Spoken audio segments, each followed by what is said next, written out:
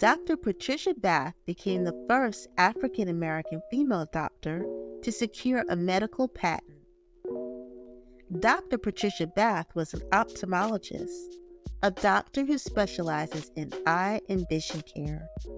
She became the first African American resident in ophthalmology at New York University. During her residency, she noticed many of her patients were blind or visually impaired. Many of these patients were African Americans who had not been to see an eye doctor, usually because they couldn't afford to go.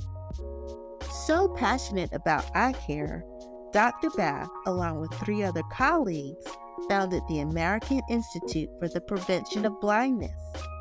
The organization's goal was to make sure anyone, no matter their race or economic status, had access to eye care.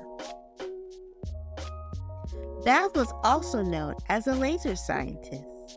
A laser is an instrument that produces a powerful beam of light. With a lot of research, Bath invented the Laserphaco Probe, a tool that corrects cataracts during eye surgery.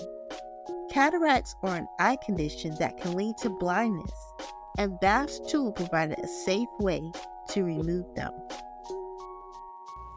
To learn about more African American inventors and scientists, check the description below for links to the series.